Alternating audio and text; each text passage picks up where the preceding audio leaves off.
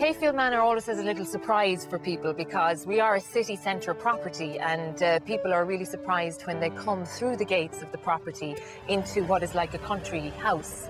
It's quite amazing for them. We have beautiful old grounds, an old stone wall all around the property, and we have trees that go back to 180 years. It's a very classical hotel. It is really what tourists expect, I think, when they come to Ireland. It is a traditional style property with traditional service, very friendly staff.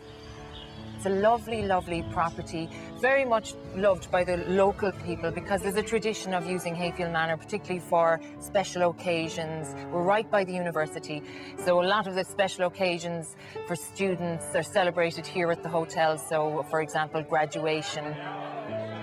Also in the hotel we have a newly opened, actually last year, the boutique spa.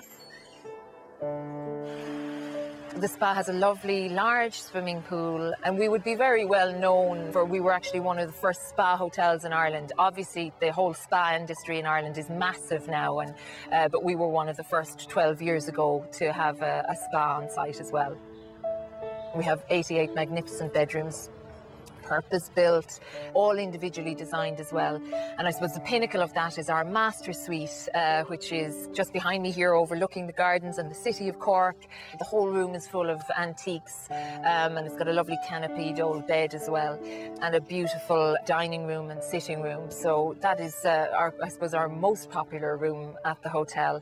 And, you know, whenever we have visiting dignitaries, then they tend to end up in the master suite as well.